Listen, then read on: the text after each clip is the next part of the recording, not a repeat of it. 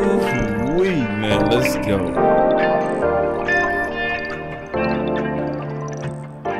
It's your boy, Boss Cowboy.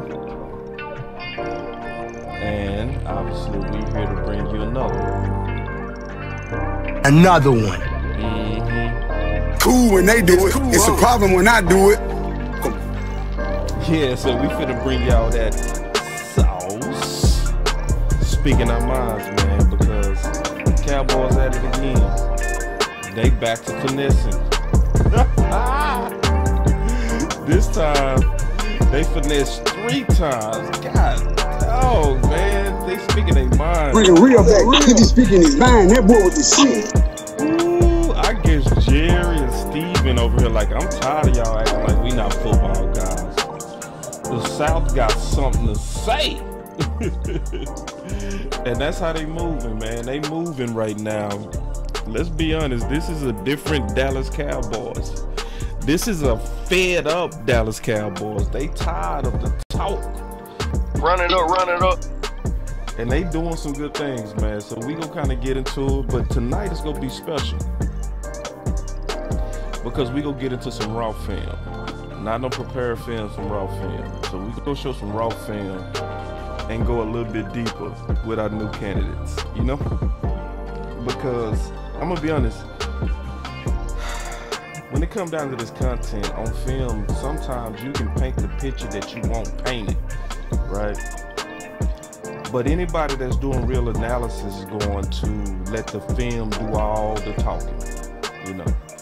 So there are different ways to manipulate film where you can pull out highlights or you can pull out lowlights, right? And if you're trying to make a player look bad, then you will show all the bad plays. If you're trying to make a player look good, you go show all the great plays, and you go leave all the details out. So we're not gonna do that. We're gonna let the film speak. Okay?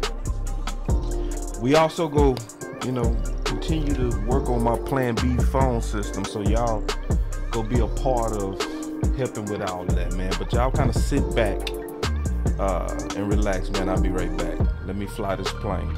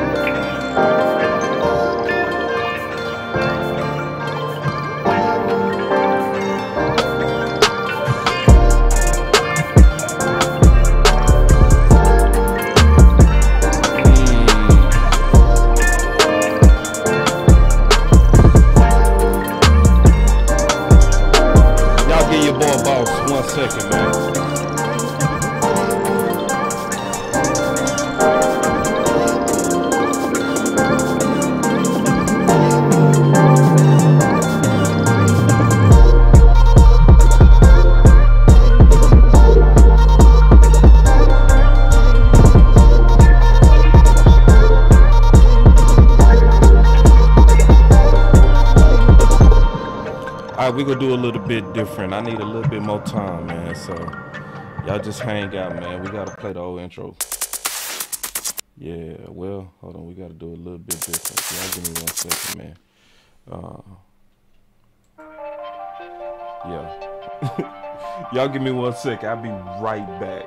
Y'all give me 1 second, man. Something just came up. I gotta handle this emergency. Hold on.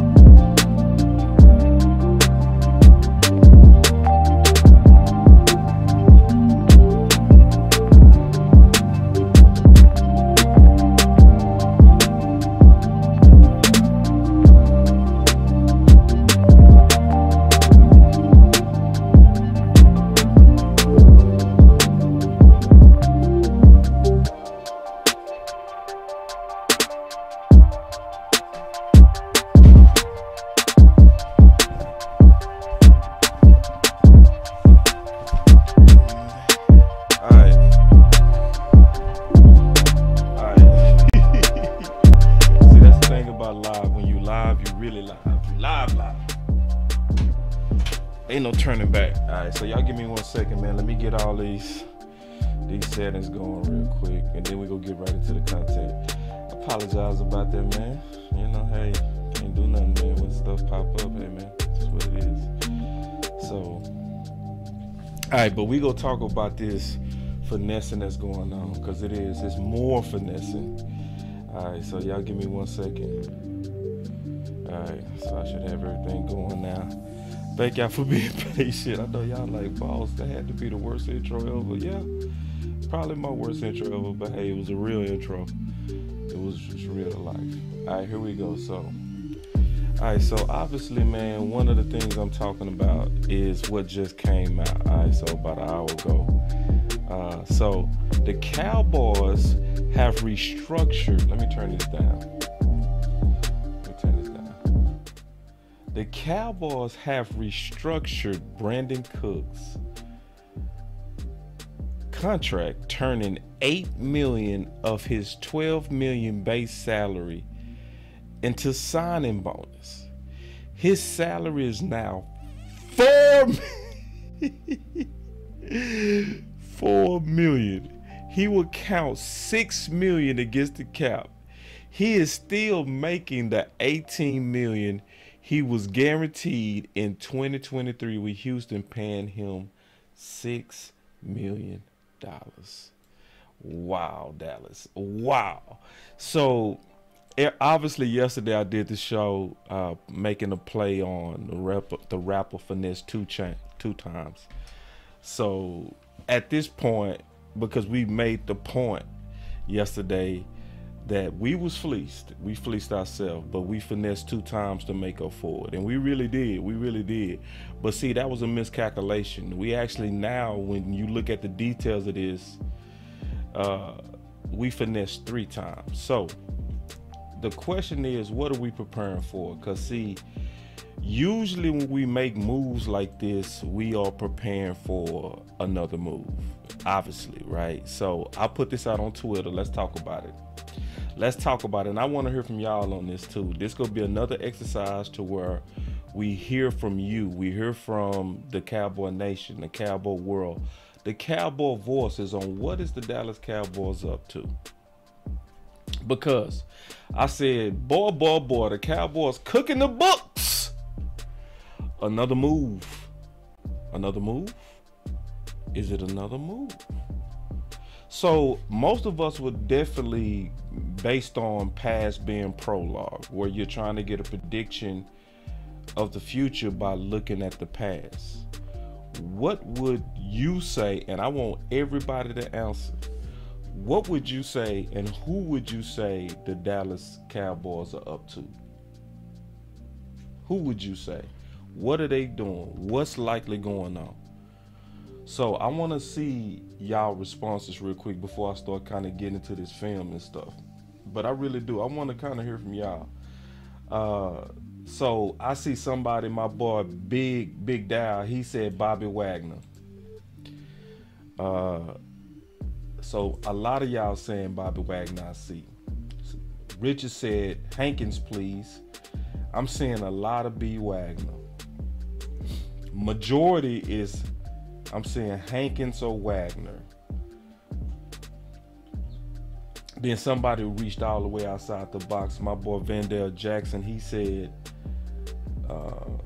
Ashawn Robinson. I was looking at his film today because I'm gonna do a breakdown on him. But so we got, let me see, we got Ashawn Robinson, Bobby Wagner. Then we got somebody said Diggs new contract. I think that's a good one. And then Coach Q said Fowler or Hankins would not make you move money, right? Then Pastor Taft said this is about Diggs. So I'm seeing a majority of Hankins and Bobby Wagner. That's what I'm seeing. So somebody said Bobby Wagner and Hankins and Fowler. So you saying all three. So let me see. I'm just looking at some of y'all comments real quick. Somebody says Steele. C says Steele. Yeah, we finessed 3 times, Kevin. Yeah, we finessed 3 times. So I know sometimes people coming in just a little bit late, they just not getting the notifications, putting the kids down. In case y'all haven't heard about, or maybe 2 hours ago, I said an hour ago, the Cowboys restructured Brandon Cooks. That's why I'm saying they finessed 3 times. Because they already won on, because they finessed, because remember the Texans are trying to get a second rounder allegedly last year. Just in December, they was trying to get a second rounder. Now they got fleeced for a 5th rounder and a 6th rounder in the previous year. And on top of that, Dallas was able to restructure his contract to make the cap hit soft. Oh my God, that's finessing. Ooh, Dallas, you sneaky finesser, you. So Kevin, what we doing is we now asking the question, and then somebody say, did you see Cooks and Gilmore coming? I did not see Gilmore coming. I did not, but I saw Cooks coming. I did. So I got the receipts to prove it. So here it is. Here's the receipts. So they was asked when they restructured Tyron Smith. My boy Marcus asked me, who do you think boss or what position? And so this was obviously before we signed B Cook. And I said, my guess would be another one of our guys, Fowler. That is the only one I can think of that seemed like they're in real talks, like real talks, not hopes, not dreams, real talks, right? So, you know, it been reports that it been talks out there with Fowler. So, and then Fowler, as y'all know, is top on my free agent list. You know, some of y'all had, and I had no problem with this. A lot of people had Donovan Wilson. I didn't have Donovan Wilson as my #1 free agent. Outside of Terrence Steele, my #1 free agent was Fowler.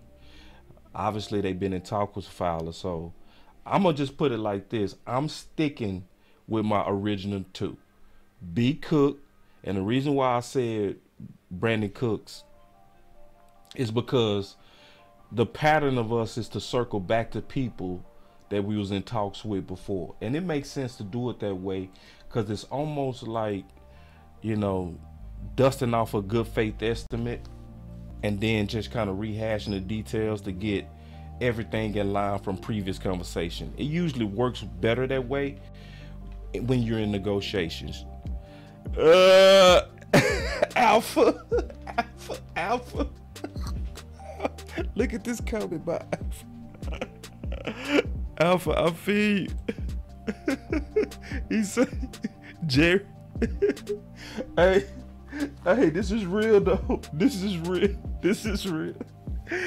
Alpha said, Jerry tired of all the how we magic BS, bro. He moving like it, isn't it? Isn't Jerry moving like he tired of the talk?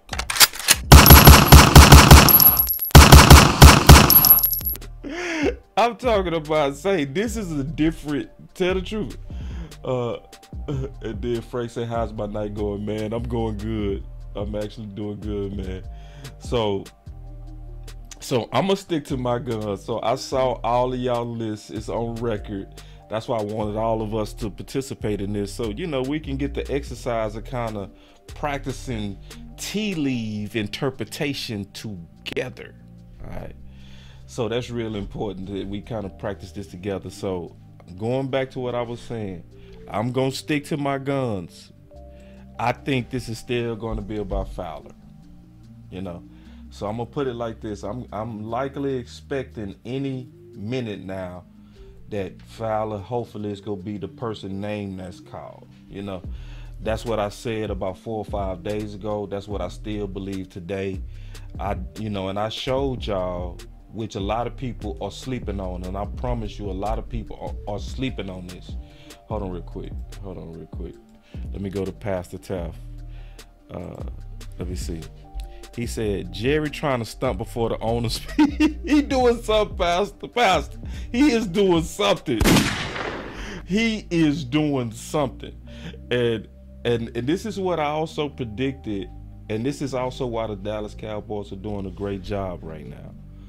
the beautiful thing about especially having a week one like the Dallas Cowboys are having, obviously with people like Brandon Cooks, right, and then Gilmore. The other thing that this is doing, that Coach Marv mentioned this also yesterday as well, is if there's anybody that's on the fence of being a Dallas Cowboy, when you see this type of team coming together with Brandon Cooks and then Gilmore, and it's just the first week of free agency, this is gonna cause a lot more people who was on the fence and likely haggling over a few million to go ahead and say, you know what, I'm gonna go ahead and rock with Dallas. I'm just telling you right now, because it's a lot of people who want to be Dallas Cowboys. That's just how it goes, man. I know that firsthand from talking to a lot of these players. And when you see one of your favorite teams going all in, you want to be a part of that. And this is the funny thing. This is not even really all in.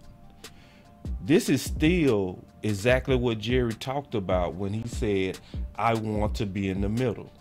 These are still, even though these are very good acquisitions with Cook and Gilmore, right? Cooks and Gilmore. Even though these are very, very good acquisitions, this is still not the Dallas Cowboys being all the way fully aggressive. This is middle of the road free agents. These are just value free agents.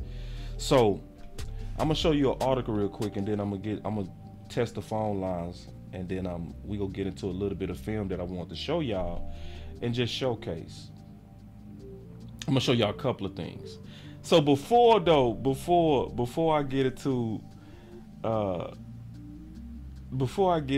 no, let me show this first. I'm gonna show this first, then I'm gonna get into what all of this stuff means, and then we gonna get into the film. Hold on real quick. Rodney I see you with the super chat. Let me address your super chat, big dog. And then Rodney said, let me see. Rodney said, boss, you heard they're moving practice squad players Isaac Alicorn from OT D-line 6'7" and 300 pounds. Yeah, I heard about that. So let me go ahead and give my opinion on that. Then we'll come back to what I was getting ready to talk about. I'm not a believer in this move. I think it's one of those things to where it's so many defensive linemen that's of his height and weight that been playing that position their whole life, that would dream and die to be on a practice squad. And for the Dallas Cowboys to just turn them around from all that practicing on offense to be an offensive lineman, to now switching them over to the defensive side, as if practice squad is going to really give them a real feel of him and his potential at defensive tackle, I don't believe it. I'm just being honest. I don't believe it. Now, could he be a fish in water at defensive tackle? Sure. Yeah. Okay. But the chances of that being real is like 99.9% hell no. See, it's one thing to be a new football player. It's another thing to switch to a whole brand new position 3 years into the league. So the chances of that being successful is quite low. And then somebody say that's a Dan Quinn move. I'm not sure if that's Dan Quinn. I'm just not sure. I'm not sure Dan Quinn. If it is, I'll be shocked. I will be shocked. I just don't see Dan Quinn sitting there saying, wow, this guy's really getting out there that practice. We need to move him to our side of the ball. And I hear what y'all saying. He said, hear me out. What if Dan Quinn sends something in him? He could. This is my thing. He could see something in him. And every now and then you do discover those gems like that. He said, hold up, boss. Let's take a pause and get them lights up. Them lights looking bad like that. Let's let the room fill up a little bit more first. Let's let the room fill up, and then we go start getting on people about them lights. But Ricky, if they see something in him, You know, hopefully they do. It's just I'm just trying to use my common sense, right? And I'm trying to imagine somebody that's just now getting a chance to play defensive tackle, right?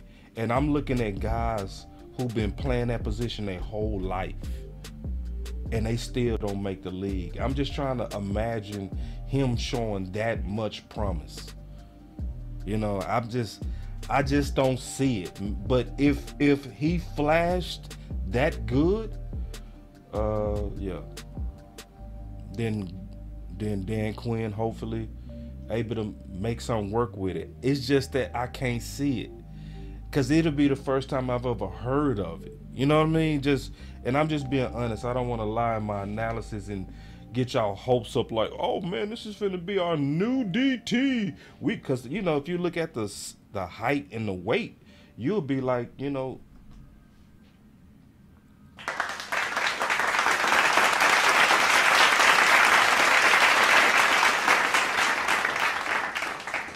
you'll start clapping it up like, woo, look at that size. But we all know it's a whole lot more than playing defensive tackle in them trenches other than just height and weight. And sometimes the taller you are, the worse, because the low man wins down there. And you got to be real good at playing low with leverage, you know, driving your feet, getting off blocks, able to make tackles and all that kind of stuff, you know. So anyway, I just don't see it, but I just wanted to address it because it's out there. And if it happens, then, you know, we found us a gem, and I'll be happy about that. I really would. So I wanted to address that, obviously, because, you know, we all heard the news of that today, so we want to talk about that. And then I'm hearing people sometimes refer to it being a PR thing, basically saying that it's because he's Hispanic, and that the Dallas Cowboys are trying to play to the Hispanic market. Maybe they could be doing that. I want to assume that, because to me that could be doing a disservice to him and his hard work. You know, I never want to assume that first. You know, even if it might even have the appearance of the Dallas Cowboys trying to play to the loyal Hispanic market to the Dallas Cowboys, because I always said this, one of the most loyal markets to the Dallas Cowboys are our Hispanic brothers and sisters. They are very loyal. Like, they go all out to brand the Dallas Cowboys. Like, they wrap their cars in Dallas Cowboys gear. They put it around their homes. They brand the hell out of the Dallas Cowboys, you know. But I don't want to assume that. I don't want to say, oh, it's because he's Hispanic that they trying to do all this stuff. I don't know that. I have no idea about that. So, but all I can do is give all I can do is just say the chances of him being able to successfully make that transition from offensive line to defensive line, if I'm being honest, it's like it's a long shot. But I'm open to it. I'm very open to it, and we'll see. So, but this is what I wanted to get into, though, man. I wanted to get into a couple of things. First, I wanted to get into, because I said this yesterday, but I didn't, and I'm just being honest. I said this yesterday, but I don't think I quite dug into this good enough. All right, so I'm going to show y'all something. All right. Yeah, because I think some people missed what I was saying, so I want to be a little bit clearer than I was yesterday. All right. So yesterday, we signed Brandon Cooks, but then Amari was trending, you know? So we signed Brandon Cook, but Amari was trending. So let me explain what's really going on with that. And see, I talked about it a little bit yesterday to where Dallas had to finesse. I said they had to finesse, but this is why. Because it was a whole bunch of lurkers. I want y'all to feel me on what's really going on behind the scenes. It was a whole bunch of lurkers sitting back waiting on Dallas to finish this receiver acquisition that they obviously was trying to do. And they was sitting back lurking so that they could compare the Amari deal to whatever deal that we did. And see, this is not only our enemies, these are also our friends. Just best believe it was a whole lot of people, even in local media, that was sitting back waiting on us to do any deal, and the first thing they was gonna do was compare the cars. And it was gonna be to troll Dallas. It wasn't about, was this a good pick or not? Does it make the Dallas Cowboys better or not? They was sitting back waiting on the deal, on whatever deal we would do. So for instance, let's just say if we went and got Jerry Jeudy, the first thing they was gonna do is say, Dallas Cowboys, you're so stupid. You literally gave away a fit for Amari.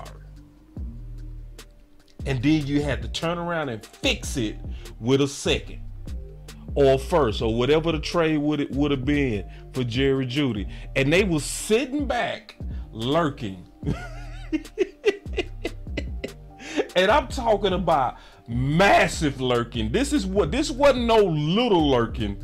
See, because it's obvious what happened. We signed Brandon Cook, and then all of a sudden, immediately, Brandon Cook didn't start trending. Amari started trending.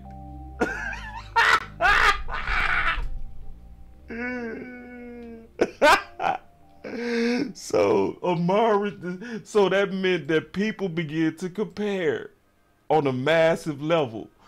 On a viral level, people began to compare, and they was lurking, just lurkers, just sitting there, just looking at the Cowboys' moves, lurking, lurkers. So listen and see. Notice. I just want you to notice. This is how you really know the Dallas Cowboys are doing real good right now. This is how you really know. Notice how quiet your enemies are. Y'all notice that? Y'all notice like the people that talk the loudest about the Dallas Cowboys, and it be even your own guys. Like, it was started with 105.3 The Fan and Sean when he said regress Scott. So now I heard Lord Brunson say Dak Prescott regressed, right? But at first I was like, Lord Brunson said it, and it started from him. And somebody was like, no, it didn't, boss. That actually started from your own guy, Sean, from 105.3 The Fan. I said, you right. Sean was the first one. And I'm telling you, even it was our own media sitting back, waiting, lurking on a deal to get done so that they can write all kind of stories about how stupid the Dallas Cowboys was. And they can't. They cannot. They just can't. So because I knew I wasn't clear, because I said I don't think they got it yesterday when I talked about how Amari was trending. It made no sense for Amari to be trending when we just signed Brandon Cooks. It made no sense unless it was massive lurking. It was lurkers. Alright, let me take some phone calls. Let me take some phone calls real quick, man. So I'm gonna let y'all call in, and then I'm gonna call out to you.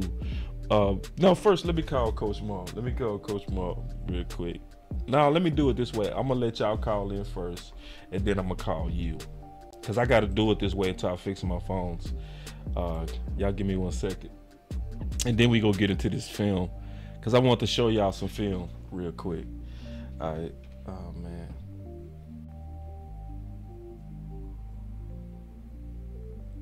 Okay, let me see. Y'all give me 1 second. Okay, so I got the call lines open. Y'all go ahead and call on in now. What's gonna happen is I'm gonna see you. Oh yeah, and while we doing this is a good time because the room should be filling up right now. It should be almost getting to capacity. So yeah, it's too many people in here, and as long as you got this many people in here, man, y'all make sure that y'all help grow the channel. And the best ways to do that is to hit that like and subscribe So while I'm waiting on y'all to call in, y'all take a quick light break. All right, so. All right, this Boss Cowboy, but you probably can't hear me. You can hear me, but I can't hear you.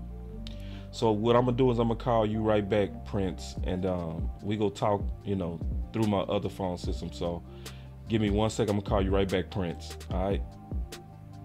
All right, here we go. All right, so here we go. Let me call real quick. That was Coach Q. So let me call Coach Q real quick. Coach Q is gonna be coming from an 832 number. All right. So give me 1 second. I'm calling you now, Coach. I'm gonna just need you to pick up. It's gonna be an 832 number. I'm calling you now, and then we'll kind of talk about, whatever freestyle you want to talk about. All right. So give me 1 second. I'm calling. Here we go. Coach, I'm calling you now. Coach Q. Hey, boss. Hey, what's up, man? How you doing, Coach? Doing good. Man, I love the moves that the Cowboys are doing. I really do. And I even like Dan Quinn noticing Alarcon doing the practice squad when he was working against the team during the season. Yeah. I do know that Alarcon, he actually wrestled back in high school in Mexico, so he knows leverage. And so, leverage not going to be a problem. And then, no offense, I know the fans are going to laugh when I say this, but he did have a holding issue. So playing defense is not going to be that much of a problem. So he liked to grapple, he liked to do all that. So, I mean, him being a one take might be helpful because Cowboys is a team, one of the first teams in the NFL to actually switch players from offense to defense. One of the most famous ones is our left tackle back in the 90s, Mark Tournay, came to the Cowboys as a D lineman, and they moved him over to left tackle. So, I mean, this is not the first time that the Cowboys have done it, and they've actually done it much successfully. What's his name? Smith, his brother. He was a linebacker. We converted him to fullback. So this is common in the NFL. So I mean, I think that'd be a good move. But as far as the money portion, the Cowboys have a pattern when we move money, usually for a big time player.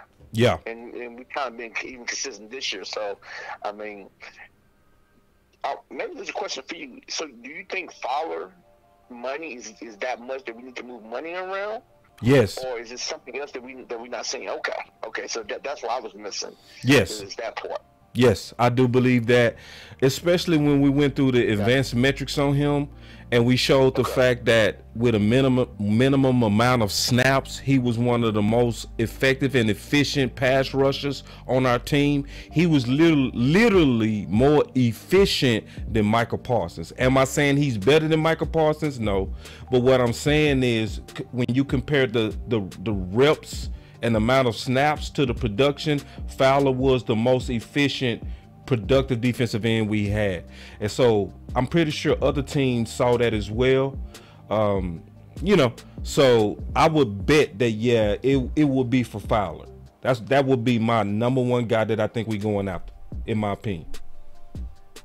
No, and I can see that because this year compared to last year, I think it's kind of flipped.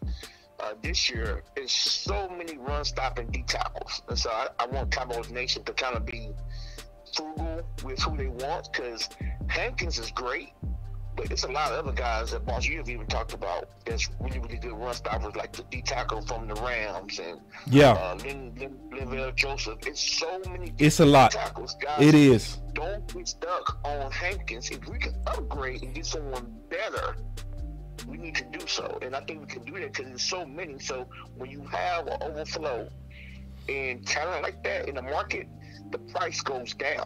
Yeah, true. And so the Joneses, they love stuff like this. Yeah. So last year you could not find a run stopper, so the price was high. This year, man, it's run stoppers everywhere. So man, that's true. That is so true. And me personally, I'd rather the Cowboys do so. I love Hankins. I love what he did. But if you get like the guy that you keep talking about from the Rams, who can give you both, who can give you run stopping number one and a little pass rush as well, you better off. Yeah, See, yeah, you talking about A. Robinson, and Yes. so I'm doing a show on that this week, and I 100% agree with your analysis. Not even 1,000%. It shows me you definitely been looking at their free agent market, because I've been looking at their free agent market too, and you are right. The defensive tackle class in this free agent market is deep. It is. You can actually upgrade from Hankins this year, and I love Hankins. You know what I mean? Yeah. I love Hankins, but you just right on that, and you right. This is something to where we could actually slow down a little bit, wait till maybe week 2, wait week 3, where all of these people got their offers, and then we can go get that true one tech. Yeah, so, and you right on, cause your analysis on Robinson, I 100% agree with it, because you know he's listed as a defensive end, but he played all over the offensive line. He played the 3, he played the 1, and he played the 9, right? Crazily, he played the 9. It was kind of wild to watch that, but you could see he was a crazy athlete in the interior, and he did show a lot more pop and sizzle from my eyes than even Hankins, and that's saying a lot. So I fully agree with your analysis. I can't wait till we break that down, because I could tell you obviously been watching the tape, bro, because you are 100,000% right on that. And then the two guys that a lot of Cowboys fans are not talking about that had good years last year is Calais Campbell and Sue. Both of them guys, they still was able to stop the run, and they still gave pass rush. Right. So look into it. Those guys, to me, I call them Stephen Jones specials, because they long in the tooth, they experience, and they give you both what you're looking for, which is run stopping first and pass rush second. Yeah, and it's amazing. Everybody you listed, I got on my same list. When I get into this, when I start talking about that, because, you know, Coach, some people don't know this, but I'm going through a whole series right now of free agents and draft picks that fit. So when I get in that series, you mentioned 2 other people that I also have on my list, you know, as people that would be perfect fits for the Dallas Cowboys. So, man, I appreciate your hard work, bro, because obviously we seeing the same things, and we never talked about this. I ain't put them up to this. I ain't never say, hey, Coach, when you call in, can you talk about this? No, we just truly freestyling, and we're seeing the exact same things. As always, boss, you work hard. Love the show, sir. Appreciate you too, Coach, and let's get it. Go Cowboys. Go Cowboys. All right, that's Coach. That's Coach, and he's from my city. He's from my community. He's a local coach. I played against him. You know, so, but I got major love for Coach. He definitely know what he's talking about. So I see a lot of y'all saying y'all out on Sue. That's fine. I'm cool with that. Because it's a lot more. He right, and we go get into that. We go get into all the free agents that's available to come in, and potentially, I agree with what he said with Campbell. I agree with what he said with Robinson. I got me about 6 more that I'm gonna be able to add to that rotation of people that could come in and help us out. So yeah, let's get them likes up real quick, because I'm seeing y'all in the channel and y'all keep saying that mean our likes ratio is off. So let's get them likes up real quick, and then I want to get into some film, but I'm gonna call a couple of y'all back. So Prince, I'm gonna call you back, and Marcus Sutton, I'm gonna call you back as well, because I see where you called in. I'm gonna be calling you from an 832 number, Marcus. So y'all sit back, man. I'm gonna get all these calls, people that called me, you know, because I'm working this backup system while I'm also working on getting our systems restored. And I already tested this, and y'all said that y'all liked it. We only got 38 likes. Oh yeah, y'all got to get them up, man. Come on now. All right, so I'm calling you now, Marcus. All right, so Marcus didn't pick up. Hold on, I'm gonna call Prince. Give me 1 second. Let me call Prince. Yeah, y'all give me 1 second just to feed in these other calls. Give me 1 second. And I will call Coach Marv. Hello? Prince. Sir. Hey, this Boss Cowboy, man. I'm calling from the Boss Cowboy show. Yes, sir. What you got, big dog? Man, I really want Bobby Wagner, man. Yeah. I really do. Because it would be foolish for the Dallas Cowboys to not go get Wagner. Because LVE, don't get me wrong, I like LVE, but he's injury prone. You can't trust him to stay healthy. Right. You can't trust him. It would be foolish for them to just go with LVE and them young linebackers. Because Wagner can teach those young linebackers. He can develop them. Teach them how to play it the right way. The right way. And we need a dominant defensive tackle. Yes, we need a run stopper, but we also need somebody that can bring pressure from the inside to get to the quarterback. Yeah. And see, you know what? This is the thing. Hopefully, that's why I said earlier, hopefully with the signing of Gilmore and the signing of Brandon Cooks, I'm really hoping that people that might have been on the fence and maybe even a little bit insulted at their initial offers by the Cowboys, hopefully their quest for more and more greatness make them come on back to the table. Because I'm still trying to understand Prince. This Prince, right? Yes, sir. I'm still trying to understand how Cowboy Nation really thinks that LVE is just as good as Bobby Wagner. It's like, oh no, I'm sorry. Oh no, what? Not even close. Oh, don't get me wrong. LVE's a really good player. Yeah, he's a good player, but no. Bobby Wagner is an All-Pro linebacker, and he's a future Hall of Famer. Oh no. God, yeah.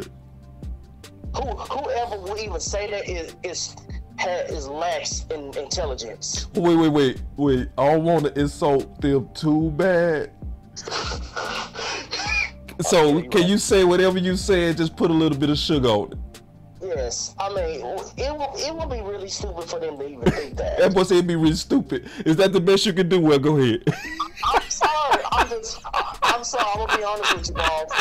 That's like what? You can't put LVE and Bobby Wagner on the same level. You can't. You really can't. Just being honest, they not on the same level. They just not. Gotta be close. Yeah, they not, and also they not even close. Right. No. Yeah. No. Bobby Wagner is 4 times the player LVE is. Yeah. I think some of Cowboy Nation, we fall in love with certain ones. We do. So it's natural. It's, LVE is that guy that's likable. He's a leader and all that kind of stuff. So I think people get caught up into that and not really looking at the film. If you really look at the film, they not close. It's just not even close. No, sir. Not at all. Not at all. Don't get me wrong, LVE is a really good player, but LVE, it would be great to have Bobby Wagner to be there, right there, to be that anchor on that defense. Yeah. He would be the anchor, the glue. When we get Bobby Wagner and we get a good defensive tackle, the defense is set. Right. Yeah. The defense is set, and we can focus on adding pieces to the offense. Right. And then if we have to, we can go all in on offense through the draft. Right. Yeah.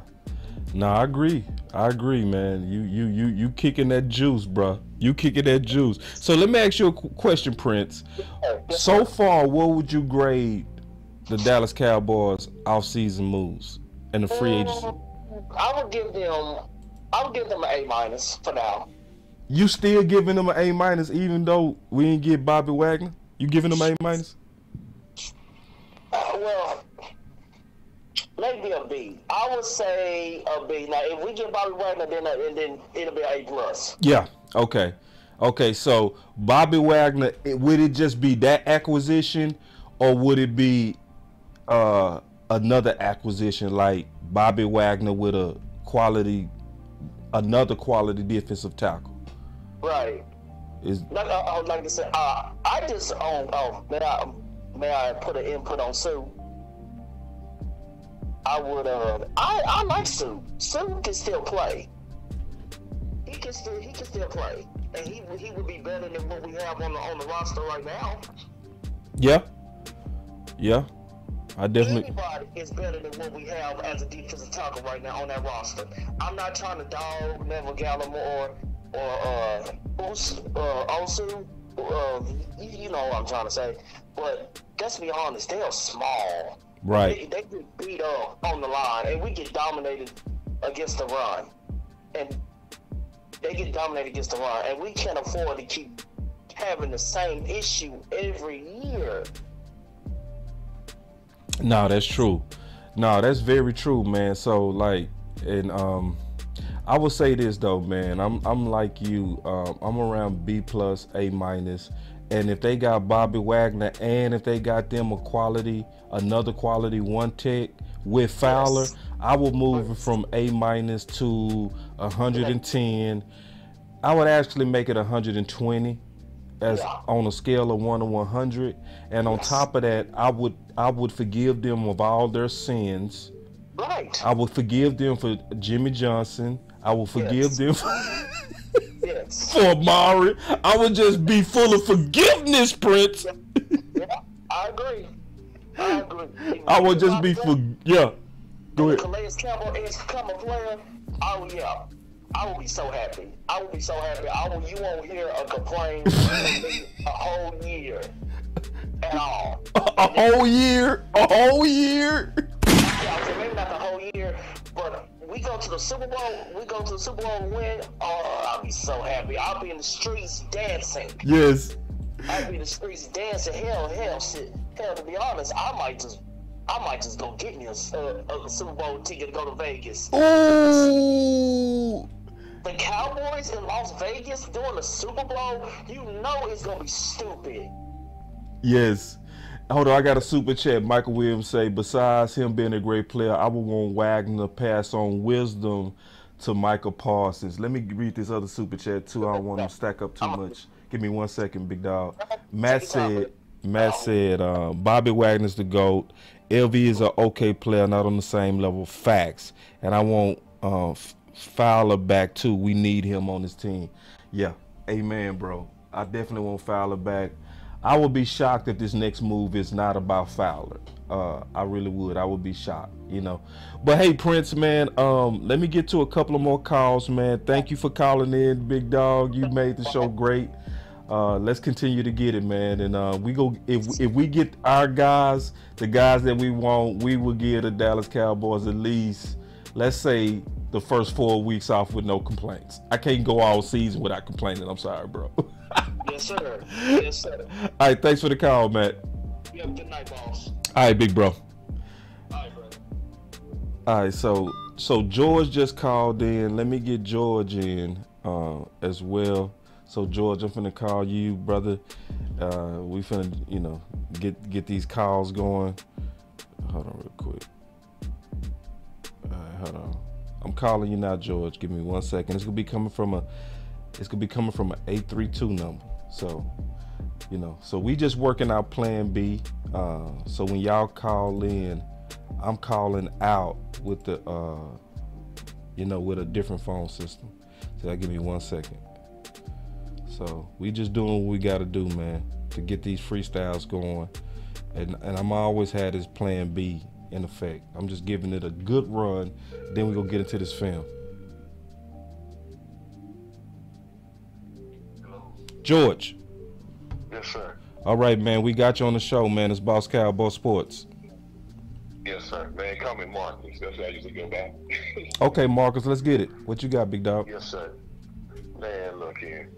I'm loving this all season, man. What I love about it look like that McCarthy and then when they're trying to get their guys in the system. Yeah. The guys that they want. Yeah. And that really makes me happy. So, and then as far as what he's doing in contracts, the reason I feel so good about this is that we still have the flexibility to get. I'm looking at Fowler and Wagner coming in real soon. Yeah. I hope so. At least one of them. At least one. And think about it. I don't even know which one, man, I will value the most. Ooh. We know we need both. Ooh. We need both. Ooh. We need Wagner for the insurance for LVE. I like LVE But I play linebacker too. But to me, when you play linebacker, you have to attack. He's not that attacking type linebacker. Right. He's more like I'm going to get in the way and hopefully help will come on. Right. For us to make the hit together. I mean, I want you to come in there like a car accident, just create a big pile up. Yeah. And I don't see that from him sometimes. He's too hesitant for me. No, I agree with you. No. And then when I look at Fowler, it's like you said, look at his production compared to Randy Gregory. Man, that deal is 1,000% better. Ooh. Fowler showed what he can do last year. Why don't people get that, Marcus? Why don't people get that? That's the part I don't think people get. Is that how Fowler is already better than Randy Gregory. Exactly. And the thing about it is, if he'd have had those snaps, and I like Dorrance Armstrong, imagine he had those amount of snaps, I mean, more sacks he had. Oh, man. Fowler would have had double-digit sacks if he had the same snaps as Armstrong. He would likely be double-digit sacks. And he would definitely have way more pressures. It is no doubt. No doubt. Now, I also think he's a Pro Bowler if he had those attempts and those plays. But on top of that, man, I mean, the thing about it, it's like almost like a redemption tour this all season has been for me. You know, now they're righting their wrongs, almost like a repentance type deal, what they're doing. And I'm loving it, you know. Yeah. Thinking about it, like you said, everybody now, you know, Philly, they can't say a word because everybody running out there like it's, like, you know, cut on the light on the roaches. No more to scattering out of there, you know. Nobody cares about Philly anymore, and they know it. They trying to come back, like, trying to come and say, oh, like Cooks is like D-Hop. He might not be D-Hop, but compare him to Noah Brown and you tell me how we came out. Right. I'm just saying. Right. Exactly. Yeah, it's not even close. Upgraded. Right. You gotta be the upgrade. Super upgrade. You want to Brown? Compare that again and tell me again how we came out. Right. Now, we won 12 games with Noah Brown and Anthony Brown. So you gonna tell me these guys are gonna help us win more? Exactly. And see, this is why, as Marcus, let me ask you a question. I should have asked Prince this too. Are we getting to the point of Super Bowl or bust? I'm thinking we're almost getting there. I think the main point of getting to now is that McCarthy is getting his guys. Yeah. And I think McCarthy and Dan Quinn is getting the guys. The aubergine, if you look at it, those guys are easing out the way. They're getting the players they want because McCarthy and Dan Quinn know what systems they want to run. So now with this roster being reset with the guys they want to create and do the plays, it's looking like we're going towards a direct Super Bowl or bust. Now just think of it this way: if we didn't let him do this a couple of years ago, who knows? We may have another one or two right now. That's what I said. That's exactly what I said yesterday. You know, what you just said is exactly what I said yesterday. Is that basically they need to reset the clock. There you go. There you go. The thing is now, better late than never. Yeah. But, you know, Yeah. the thing about it is, Yeah. those guys, they're the cooks. Let them get the ingredients they want to form the team. Right. All Steven, Will McClain, and Journey do, you won't have the contract details, but that guy say, look, I want him, he's the man I need, make it work. Right. And now the way they are financing these contracts, and all this money is keep getting built up and left over, there's another move coming. Yeah, it's another move. Earlier on Twitter, there's another move coming out. I don't know who it is, but I'm thinking it's going to be Fowler or Bobby Wagner. Yeah. I'm thinking one of those two. Yeah. It's not both. Man, I would cry if it was both. I would cry. I would literally cry real tears of joy, Marcus. It'd be like pass the Kool-Aid.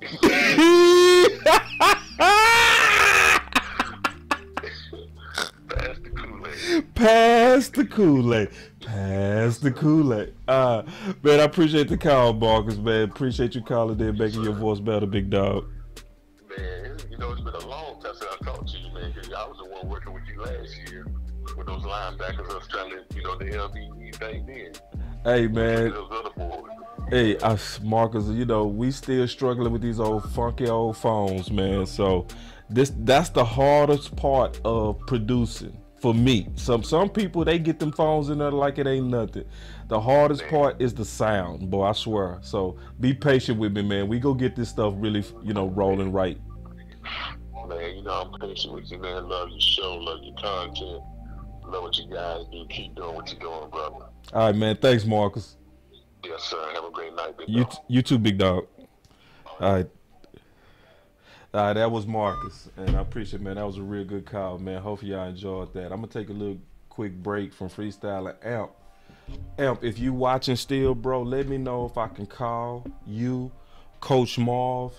Let me know if I can call you. I just want to make sure y'all available because you know Amp got a newborn, so you know we gotta, you know, it's always hard to get Amp in here because he doing the work of anybody with newborns. Y'all know how that is. I had 2 sons. That's real. So anyway, all right, I wanted to get into some film. All right, so let me make sure that I had everything first. Give me 1 second. I just want to make sure I want to just show one other thing before I get into this film. All right, and this is gonna be raw. Okay, you said call you. Okay, I'm gonna call you right after this. I'm gonna call you before I get into the film, Amp. I'm gonna call you, bro, and we gonna just talk some ball. But I just want to show y'all something real quick, and then I'm gonna call Amp, and then I'm gonna get into some film because this film session you're gonna want to see it. It's a raw film session that I'm gonna do too. It's not cut up, it's not cute, it's not highlights, it's not low lights. It's gonna be everything, and I'm gonna kind of just explain it once we get into it. Okay, so Coach Marv said he ready as well. Okay, so I got 2 on deck. So let me first talk about this, and then I'm gonna call Amp and Coach Marv because you know they the go-to guys. You know they real killers in the community and up and coming YouTubers. So we want to always kind of keep them guys working because they obviously worth their salt. 1 and 2, they bring a lot of value to all of us. So we gonna call them and check it. But I want to show y'all something. We had, I don't know if y'all remember this, but Dan Rogers came to the show and debated. We had us a very, very civil, graceful debate. I didn't know what to expect, to be honest. I didn't know if it was going to be full of ego. I didn't know if it was going to be some back and forth. I didn't know if I was going to have to shoot him figuratively, obviously, figuratively. Y'all know what I mean by shoot.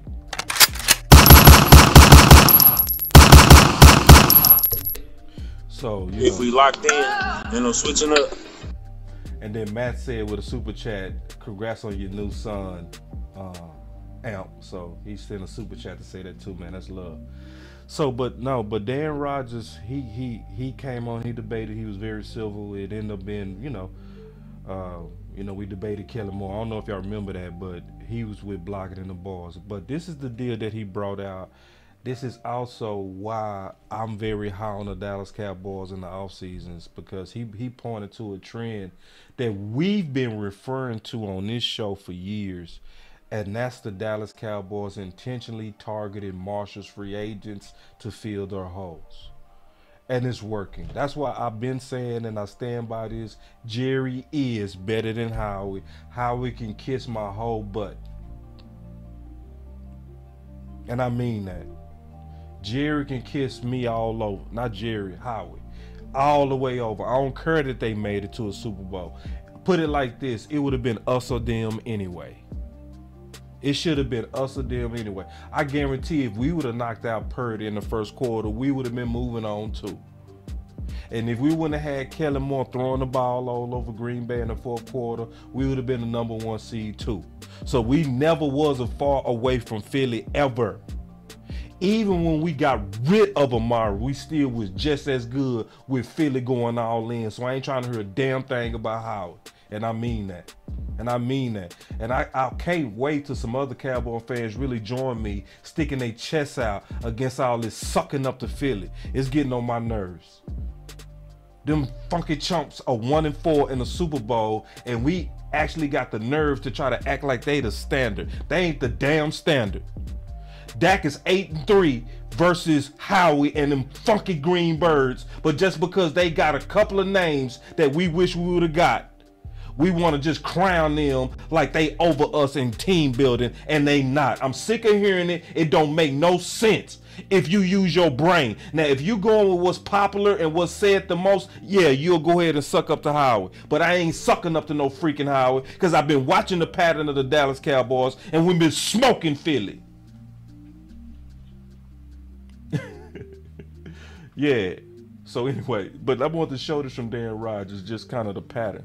So he talked about he said, Cooks make it 10 straight years the Cowboys have gotten another team's first. So we've been talking about this, you know.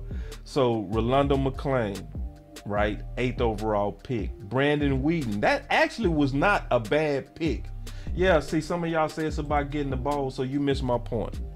See, and it's not about getting the balls.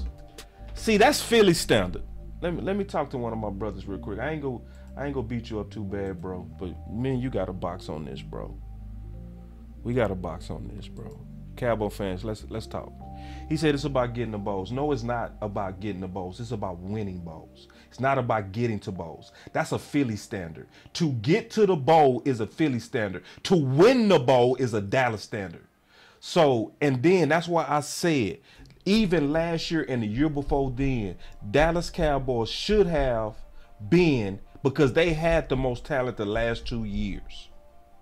The only reason we wasn't even the #1 seed was because we lost to Green Bay and we was up on them by 14 points in the fourth quarter. And we lost to the Jags and we was up on them as well. Both of those games we should have easily closed out by controlling the clock, running the ball, being very smart, going through the whole play clock before we ran a play instead of running fast-paced offense. So their #1 seed was the Giants, who we ain't lost to into how long?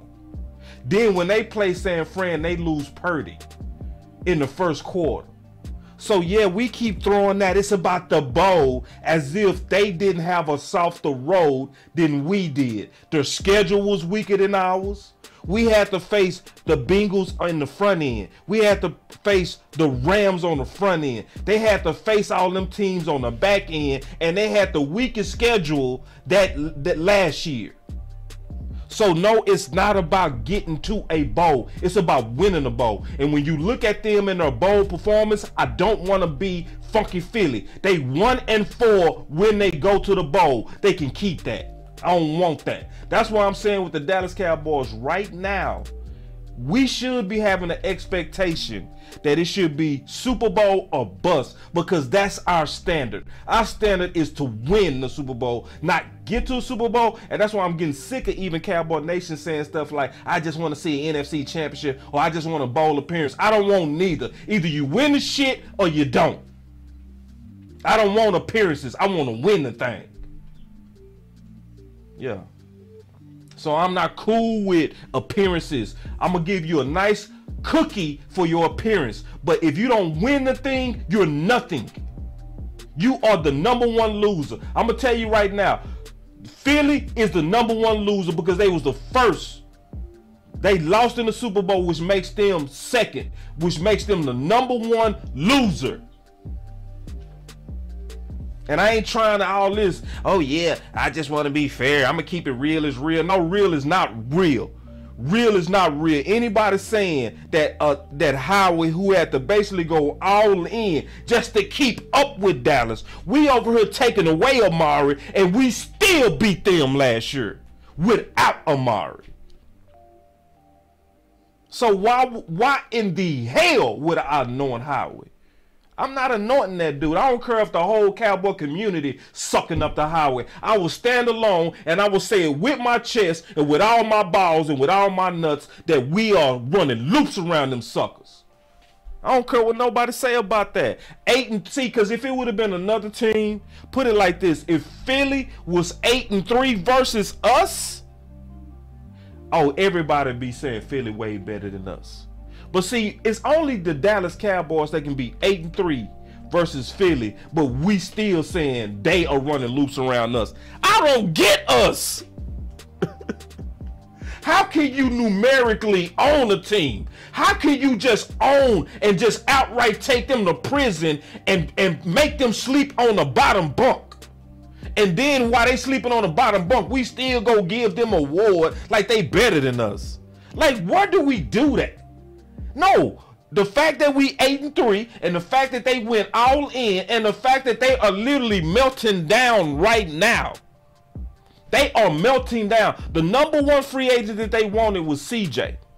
They didn't get him. He went to Detroit. The Dallas Cowboys are retaining almost everybody and improving on top of that, and they still have not went all in. This is still not the Dallas Cowboys going all in. This is the Dallas Cowboys in the middle. This is in the middle. And in the middle, we got Brandon Cooks. And in the middle, we got Gilmore. The Dallas Cowboys have yet to go all in, and we still smoking that trash over there.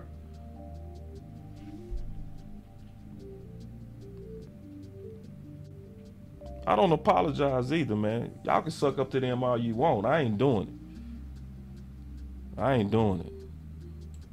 All that realism, man. I ain't trying to. Then it ain't even realism. I get sick of it, man. I'm gonna tell you, man. I'm gonna say this one more thing before I get into this. The Cowboy fans, I ain't gonna lie, to get on my nerves the most is the ones that come in and say, "Hey, I'm a Cowboy fan. I've been a Cowboy fan since X. I've been a Cowboy fan since 60. I've been a Cowboy fan since 19." I don't care, bro. That don't make you like an expert just because you older. You know what I mean? It don't. I've been a Cowboy fan, or whenever they start their context with, I'm a Cowboy fan, and whenever they say that, they finna say something like very whack right behind it generally. I'm a Cowboy fan. Like they give you a right to hate on your team or be a pessimist on your team or be, oh, I'm a realist though. No, you not. You scared. Because see, if we would have been any other team that would have went 12-5 2 years in a row, and they still retaining most of their team, and that team is mostly young, anybody with common sense would be saying, you know what, that team should be a top 4 contender. They should at least be favored. Put it like this. Allen them ain't never won nothing. The Buffalo Bills ain't never won nothing. And out the blue, just from the offseason moves, people were saying they the favorites to win the Super Bowl. But we can't say that about our own team. And they ain't won nothing. The Buffalo Bills only had a competitive game against KC. And they looked at one little fucking competitive game where they felt like Allen just needed one more overtime and he could have maybe beat Mahomes. And they just favored them for the whole season until they choked it off last year. So if people can just put Buffalo up there out the blue, I can't put the Dallas Cowboys 12-5 2 years in a row with dysfunction. The dysfunction, man. Listen, I'm not doing it with that. I'm not doing this old Philly stuff today. And this is the main reason what I was getting ready to talk about, that the Dallas Cowboys have been smoking Philly. It been from these Marshall's free agents. So Brandon Whedon wasn't bad. I don't know if y'all remember, but Darren McFadden got 1,000 yards and he was about 100 years old. In 2015, remember in 2015, we signed 4th overall pick Darren McFadden. I used to call him knock-kneed McFadden. And he got 1,000 yards after Randall got caught stealing underwear. We made him the full-time back right before we acquired Zeke in the draft. And he still yet had 1,000 yards.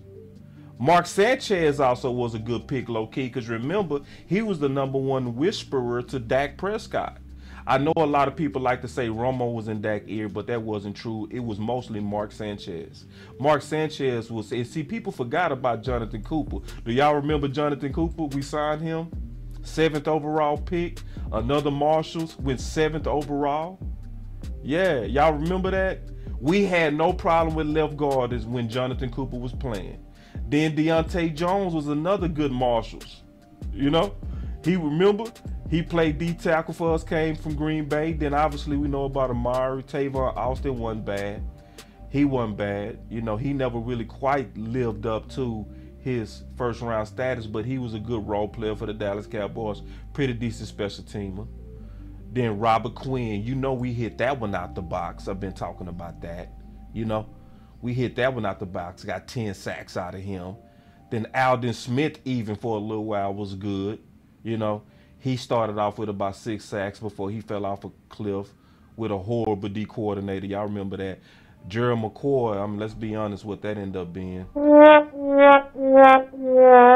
that just never kind of worked out. Just the injury history. Then Dontari Poe, he was basically, you know. See, I'm gonna say it, probably them two right there probably messed it up for the next couple of years because they was almost like self-fulfilling prophecies. Then you had Cameron Irvin, the 19 overall pick. Then you had Ha Clint Dix. That whole offseason was. But we ramped it up even more with Malik Hooker. We talked about that. Neal, we talked about him before. Marshalls. Deontay Fowler. Yeah. Anthony Barr.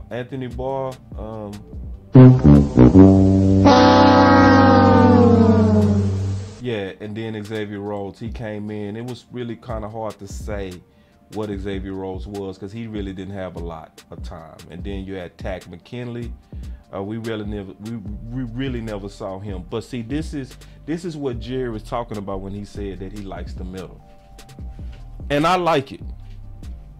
I like the middle. I've been saying going after the Marshalls is to me the perfect way to do it because, and I like how Dan finished this. I like what Dan's saying at the end because it's exactly what I've been saying too. Check this out. He said, these outcomes are good justifications for why the Cowboys do what they do. They make low-cost investments because they are low risk and they offer a greater chance for players to outperform their costs. When it doesn't work, they cut them and move on. And outside of a terrible free agency in 2020, and that's the Poe year, that's the McCoy year, and that's the Ha year, the Cowboys tend to stay away from winning the bidding war on outside free agents. I agree. And he said, however, they are not opposed to surrendering draft capital if it brings a proven talent at a position of need to their team. The first round streak is kind of cool, but the roster building method should make fans feel better about how this team operates. I 100% agree. I 100% agree. And that's why I've been saying, if you look close, the moves that we just made are really Marshall's free agents. Gilmore is another Marshall's free agent. See, former greatness that we getting on a discount. And then obviously Brandon Cook. This is truly a winning formula, and this is how we've been busting teams across their face. It's more so about what do we do with that talent when they get here. That's to me where we've been dropping the ball. But in terms of getting them in the building, the Dallas Cowboys have been doing an excellent job. And I think what we got to do is separate them building teams from them operating teams. So when it comes down to team building, they should get a high score from all of us. When it comes down to operating the team, that's where we should be giving them lower scores. But this year we should be giving them higher scores because they actually operating football way better this year. They not throwing their players under the bus. You're not hearing no unnecessary leaks. They let Zeke go at the front end of free agency, not the back end of free agency, which showed class and respect for a guy that gave up a lot. So I'm just keeping it real, man. I see this totally different than other people, man, but I don't mind where I stand on that. Let me first, before we get into this film, let me call Amp, and then I'm gonna call Coach Marv. We'll talk some ball with him real quick. Y'all give me 1 second, man. Let me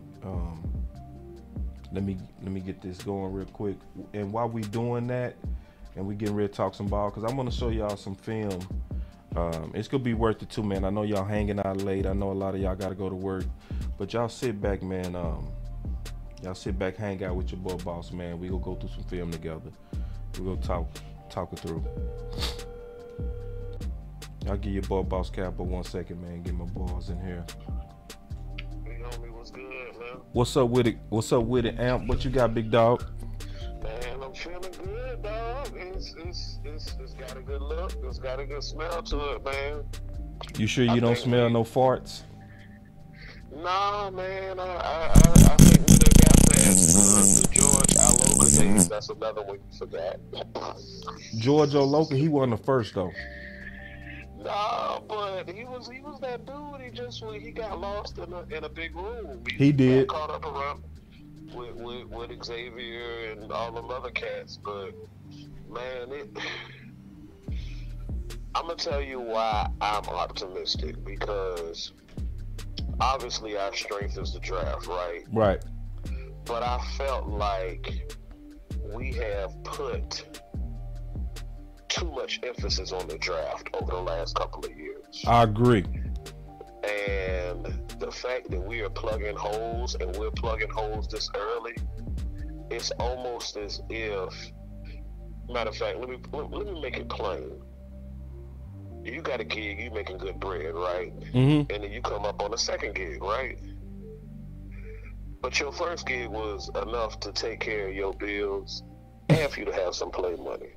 Mm-hmm. So there is no reason why when you get this second gig, right, you should be dipping into that stash. That should just be unseen, untouchable to the side. Right. That's the kind of idea I want us to have going into this draft. Act like you don't have those 7 picks.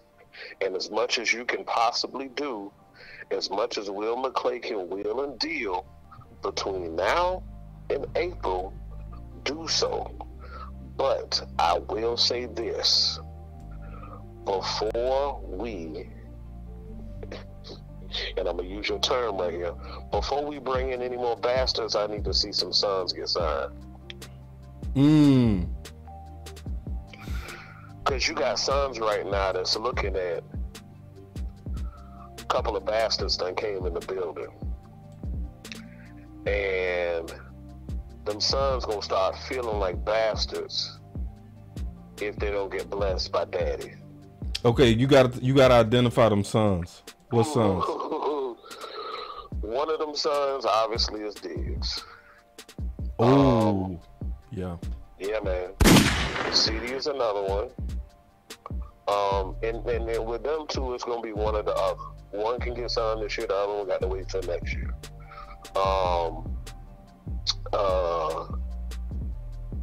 Terrence Steele is another son. You know, heard or not, he's still a son. I want to see him get signed before we start bringing more bastards into the building. And then this is off topic, but I couldn't help but notice, right? Now, we slapped a franchise tag on Dalton Schultz, and that was 10 and some change. And he hit the free agent market, and he only got 9, bro. That hurt. Because looking at it hindsight, that's money that didn't have to be spent. That's actually more change we could have had in the bank last year. And hell, if we had got him a deal last year, then one less we might have had to worry about. But it's cool though, you know. I ain't crying over spilt Schultz. But yeah, man, I just want to see us, you know, lock in some of these guys who have been an instrumental part in our recent success. Oh, you over here sounding like Stephen Jones right now. Hey. I ain't mad at it though. It's good logic. It's real good logic. Because it's giving super flexibility. Yeah. Because right now it's just like, you know, we ain't got to be, I need this position here and I need that position here. It gives us a luxury that not a lot of people are talking about, and that's just being really truthfully able to pick the best player available, because you plugging up these holes. And like you said on your show last night, Big Mike likes depth, solid depth, backups. He likes to have depth across the team, and that's the way it's starting to shape and pan out. I did see the information about Isaac Alicorn, and it's interesting within itself, but it does show some promise. I'm not gonna get my hopes up, and it's a name that I want to just throw out here just randomly. I just want people to hear this name, and it's a name we currently have on our roster, Ian Bunting. He is the tallest person on our team, and he is currently listed as tight end. I don't know if we picked him up on one of those future deals or whatever. Somebody we might have scooped at the end of the season. He played for Cal, if I'm not mistaken. But he's got hands, and the man knows how to get open. And this is a question I got for you, boss. What the hell happened to Tank McKinley? Oh no, man! Yeah. Did I miss something? He's a Marshalls, but he was an unused Marshalls, man. They left him in the store or something, bro. Bro, we need to go back and get that bag.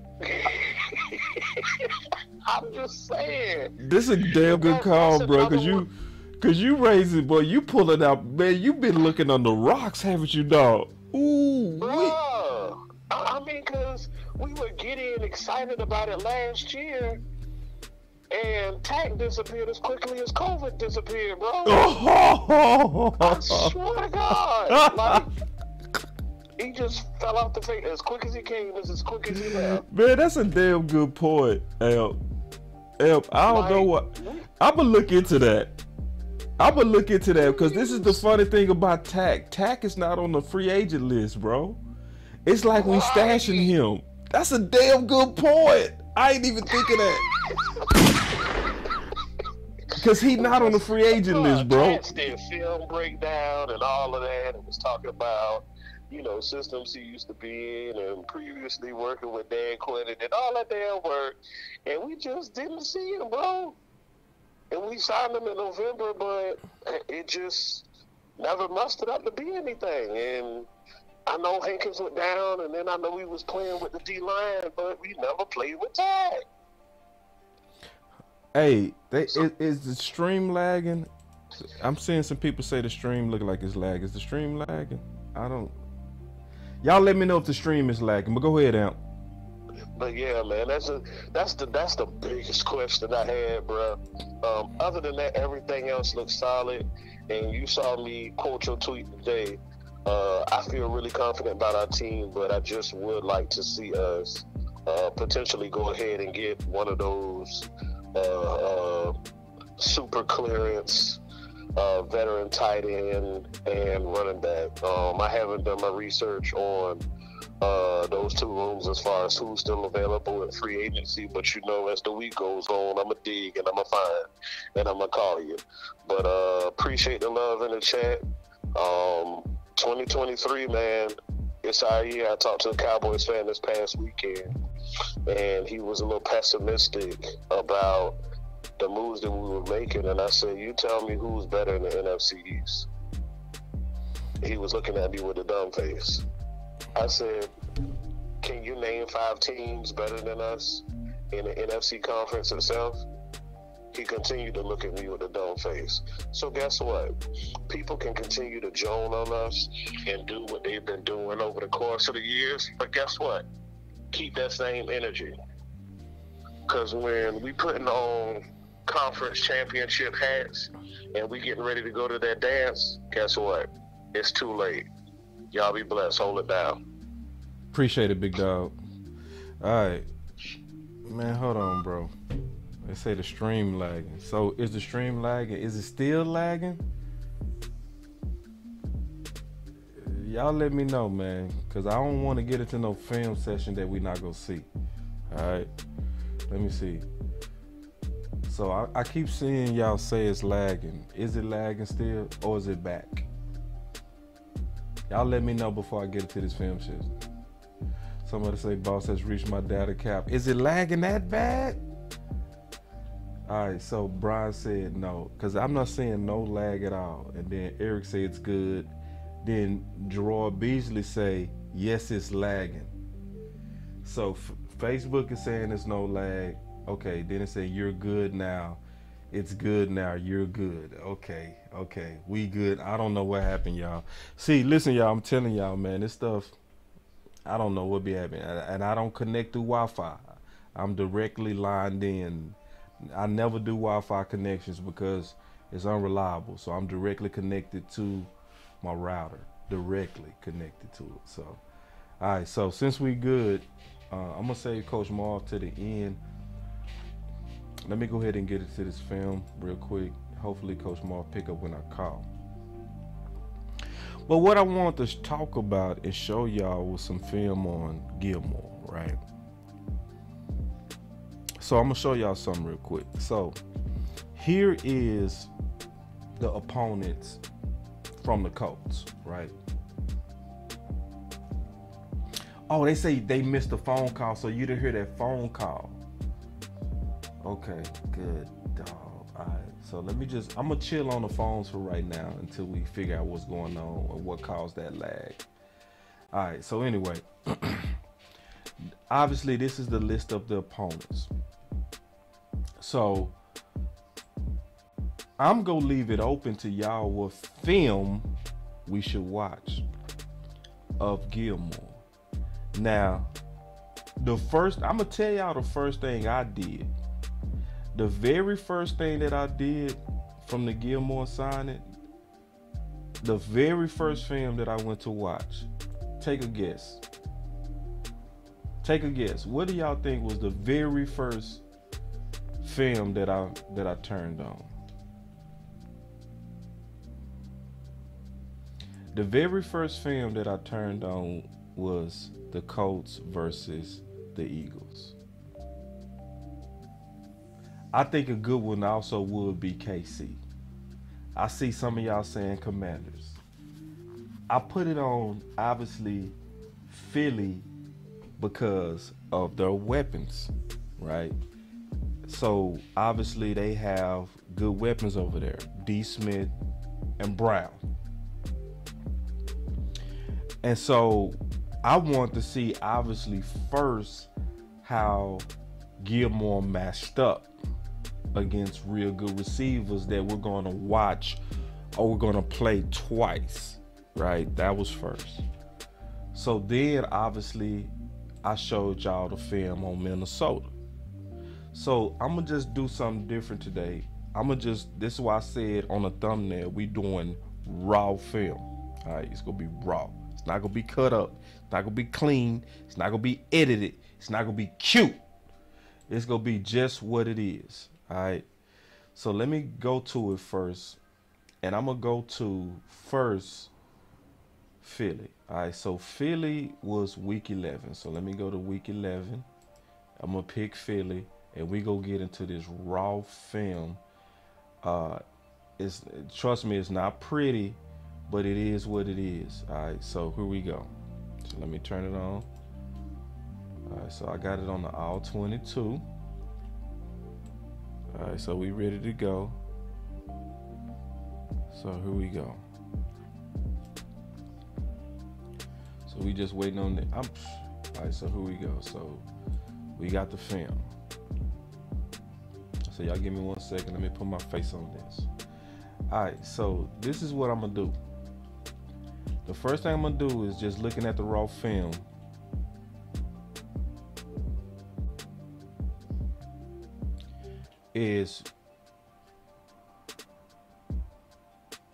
And we trying to get a feel. We gonna look at obviously Philly on offense. So here we go. So it'll start after this punt. So at 9:37, and I'm gonna just let it play. This ain't gonna even be that fancy. This ain't gonna be nothing pretty or nothing. Yeah, this taking a little bit long though. Alright, so hold on real quick. So I'm at 9:37. Alright, here we go. So we got Gilmore up here to the top right. So in the very first play, he looked like he was playing a soft cover 2, and he gave up a slant route. Right, so just cause, and I'm just keep looking at it. So we looking at it, and it looked like, just keeping it real, on the first play also looked like he was loafing. So now we got him sitting here at the bottom, right? So nothing there, no big deal. So I'm just letting it run. This is raw film. This is raw. This is where you just kind of letting it run, and you just looking at all of his habits. You looking at all of his performances, and you just letting it run. I'm not picking out plays that's good. I'm not picking out plays that's bad. I'm just letting it run. So then we got Gilmore at bottom, watching him try to beat off a block. He kind of got stuck on that block right there. I wouldn't have liked it. I wouldn't have liked that he was staying on that block, but that's cool. But just kind of just letting it run and just looking at him, because I'm trying to look at Gilmore. I like how he knocked his hand off. Now we got Gilmore at the bottom left, right here. They show block down. Let's see you make a tackle. That's perfect, and that's exactly what you want to see. That's perfectly what you want to see. And my boy say he liked the film raw. Me too. I like raw film. That's why I wanted to do it with y'all. It was a clear block down where when they block down, you got to go make that tackle, and he did. That's what you want to see. So we got Gilmore at the top right. We just letting it run. This definitely passed. They definitely playing the cover two. It really was no action right there. No action, you know. So still letting it run, just taking a look at Gilmore, looking at him against our division opponent. They're not our rival, they're our opponent. All right, so they punt. So in that first series, I'd be like, you know, that was pretty decent. I didn't like that he was loafing. I didn't like that on the first play. But then other than that, I say, okay, that was at least a B. All right, so now we go into the second defensive series, looking at Gilmore, because I'm trying to watch him versus, yep, and Gilmore lost on that one. Just keeping it real. Can we just keep it real? Yeah, watching him on Brown. Brown beat him across. Yep, ran a drag, and Brown won. And we just letting it play too. I'm not adding nothing. I'm not taking nothing away from it. I'm just looking at it. I'm just looking at what is he doing against Brown and D. Smith.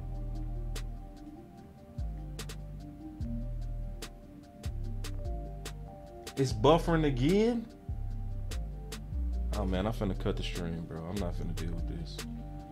Okay. I'm sorry, y'all. I really wanted to get into this, but I can't do it if it's buffering. I apologize. So is it back or is it buffering? Because I'm trying to, it's buffering. I don't know what's going on, y'all. I don't know why it's buffering.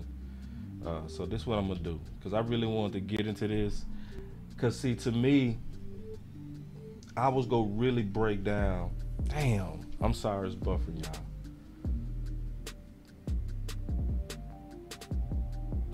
Damn, man, I don't know what's going on. This is Murphy. Murphy kind of having a way. It's never buffered. I've never had a buffering problem. I've never had a buffering problem. So they saying it's not buffering on Facebook. It's buffering on YouTube. See, everybody that's on Facebook say it's clean. They ain't having no problem, because it's also not buffering on my end. Yeah, so everybody on Facebook like it ain't buffered at all. So it's YouTube. So, and sometimes, and I'm gonna tell you what's going on. Just okay. So I see what's going on, and this happened before with YouTube. Every now and then, YouTube, they working on stuff on the back end, and it might get a little bit glitchy. Cause see, everybody on YouTube saying it's lagging.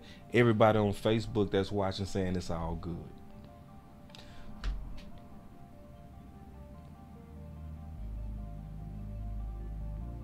All right, so listen, y'all. I'm gonna have to cut the stream because I don't control that. That part I don't control.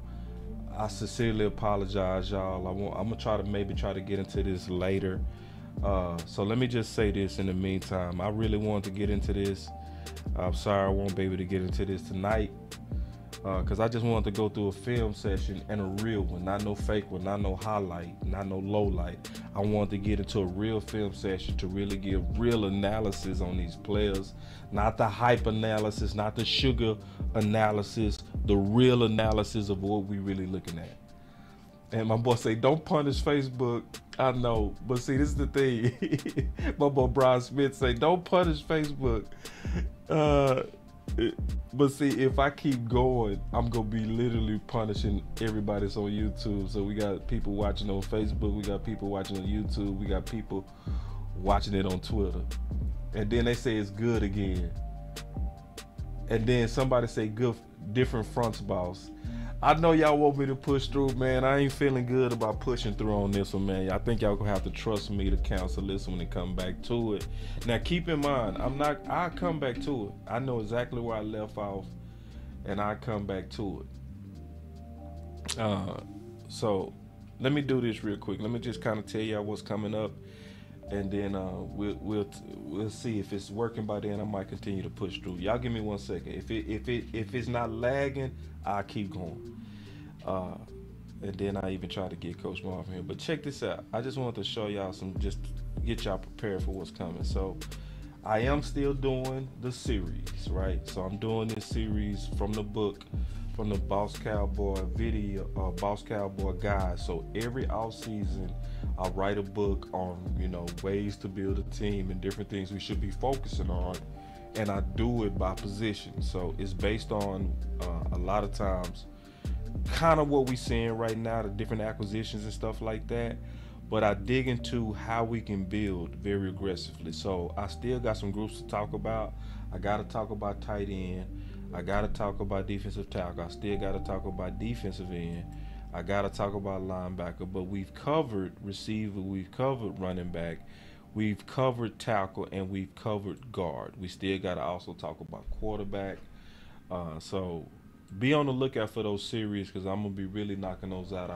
I expect to be all the way finished this week, and then I'm going to put all my energy on completing the book. And then once I complete the book, we'll break the book out, debate that as well, because the book, even when we drop the book, the Boss Cowboy Guide, is never finished until we actually finish the 55-man roster.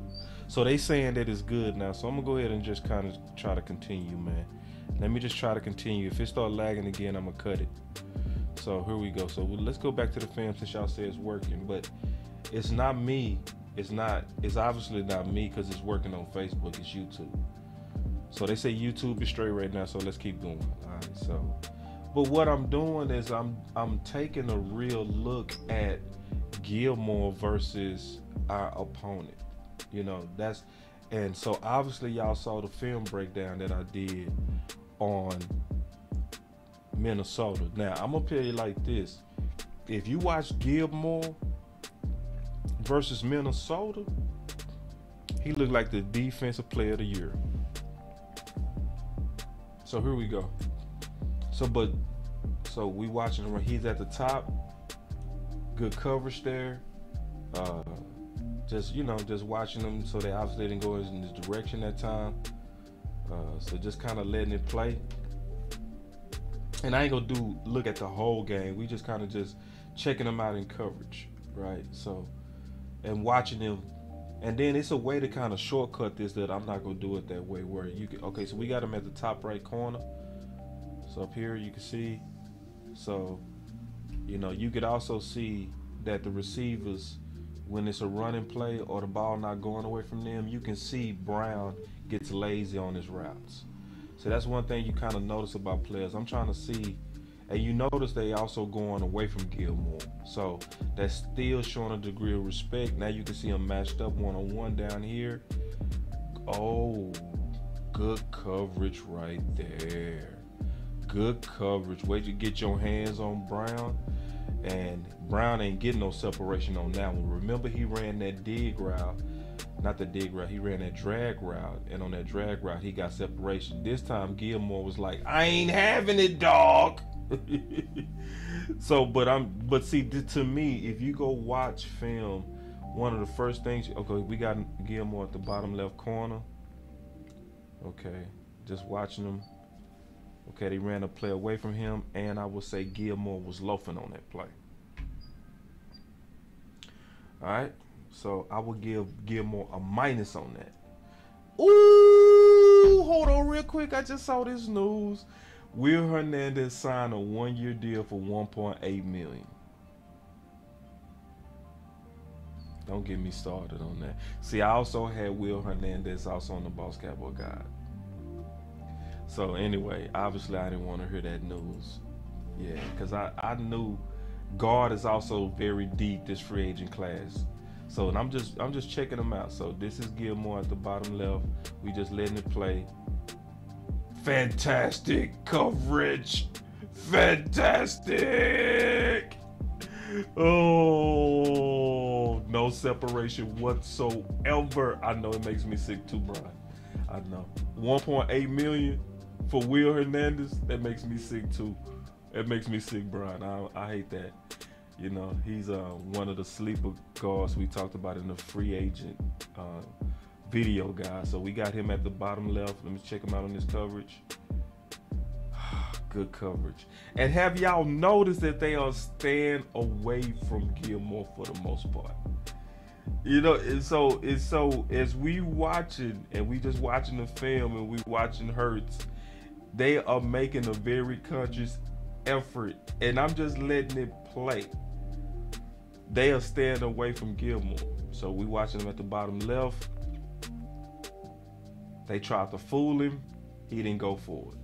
And I agree, Brian. He was a dog. And I would have loved Will Hernandez because he's a Marshalls and he's somebody that was a Dallas Cowboy fan. So I like those. Gilmore is also a Dallas Cowboy fan. A lot of people don't know that. So Gilmore being a Dallas Cowboy fan, yeah, I mean, and Will Hernandez, I love it when we get boys who wanted to play for the Dallas Cowboys. So I'm gonna watch one more series real quick with y'all. Just give me 1 second. Let me just pull up one more series. Cause I want to watch the whole series, but I mean the whole game, which I've actually done, but it would make this show way too long if we went through the whole game. So let me keep going real quick. Hold on real quick. Let me see. I think it's this drive. Hold on. Y'all give me 1 second, cause let me go find a drive. So Jay Hurts. Okay, so that's that. Okay. Y'all give me 1 second. This is raw film. This ain't cute. So y'all give me 1 second. This is just raw. So ain't no way to kind of get his presentation ready. You just kind of got to look at it and just trust it. All right, here we go. So this third series right here. I just want to take a look at the third series. Hopefully we ain't watched this series already. So we already got him sitting up at the top left. Yep. And he lost on that slant route. D. Smith got good separation on him. It looked like he had about 2 yards of separation on Gilmore right here. And they just got him. You know? So far, if we just looking at this and we just looking at him versus our opponent, and you know Philly's gonna do that QB sneak. We already knew. You always know what Philly gonna do on that third and short. They go QB sneak that thing every time. Makes sense too. Makes sense. That's the only thing that made Philly dangerous. So now we got Gilmore at the bottom right. So we see him playing right corner. We see him playing left corner. And it also looked like they was playing a lot of zone coverage. But it looked like the people that they not going at him a lot. They went at him with a drag route. They went at him with 2 slant routes. They converted 2 slants and they converted a drag route on him. You know. So the drag route they converted was bad coverage. The slant routes that they converted was he would just beat inside. So we got him at the bottom right. Yeah, they running the screen, and he was just doing some simple blocking. So as I'm looking at this tape, it's one thing I can say even just from right now. Ooh, Troy say Gilmore will be the #1 corner on this team. Ooh, wee. Dang. Ooh, wee. I don't think he gonna be the #1 corner, bro. I think Diggs gonna step his game up just cause he here. I think we gonna see the most complete Diggs that we've ever seen. I'm gonna be honest. I think we gonna see the most complete digs. Cause see, when you get a dude like Gilmore in the room, and you was the previous #1 corner, but this dude was previously the #1 corner and was a better #1 corner, you gonna step your game up. You're not finna get little brother. Yeah. So anyway, just kind of just watching this Raw, especially if we just judging it from the beginning. I would say, for the most part, just in the beginning, that the Philadelphia Eagles receivers was winning the matchups when they win at Gilmore. You know, not majorly, but a win is a win.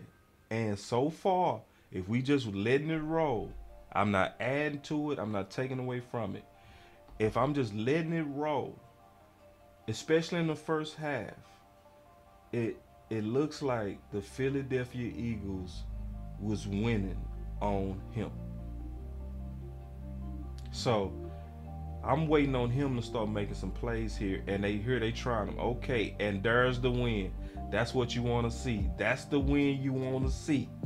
That's what you want to see, where they tried him on a double move, and they tried to do a stop and go on him and blanket action on their top receiver. You know? So that's a win. So far, it's about 2 wins for Gilmore, week 3 wins for the Philly receivers. Right there, I don't like that, Gilmore. You kind of standing around watching. I don't like that. You know? Yeah, so this is somebody say, I'm showing y'all in the now. Yeah, this ain't no cut up. I'm letting this play. So I ain't get who signed Hernandez? That's what I want to know while I'm looking at this. Who signed Hernandez? Just curious. Yeah. Cause remember, this was also a competitive game. I don't know if y'all remember, but the Colts almost beat the Eagles.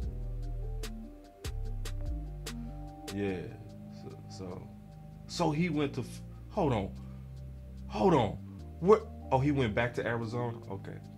Arizona signed him back. Man, we could have got Will Hernandez. Blanket! So listen, see, we seeing the comeback. Now we got, he 3 for 3. Now they got 3 wins. He got 3 wins. Let's go! And he begging for a flag. Shut up! Yeah.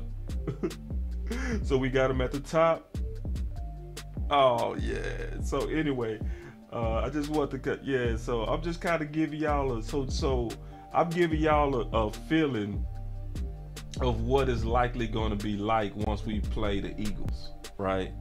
So if we stopped right here and just judge the first half, it's right about what I want out of all my corners. I always want to see about 50-50.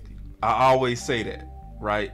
I think 50-50 is right around what you always want to see. You want to see your guys winning 50% of the time. You want their guys to win 50% of the time. If that's the ratio, your defensive backs are winning. Because just on offense, the offense has the advantage. So for you to be able to be 50-50 on playmaking, especially versus Brown and D. Smith, we're in a much better position, you know. See, and the reason why I want to show this tape, because I'm being all the way honest with you. Because if I just showed y'all, which I did a film breakdown on Minnesota, right? If you watch that Minnesota tape, I'm telling you, he looked like the defensive player of the year. If you go watch Gilmore on that Minnesota tape, he knocked out 3 receivers. Not knocked them out, but he made 3 big hits. You know what I mean? Versus Minnesota, and he was just blanket the whole game. So the reason why I want to show this game, because I feel like this game is almost kind of like a notch down, but it's more realistic to what we're likely going to see out of him consistently, right? I don't want to show y'all film breakdowns that's kind of, honestly, for lack of better words, blowing smoke.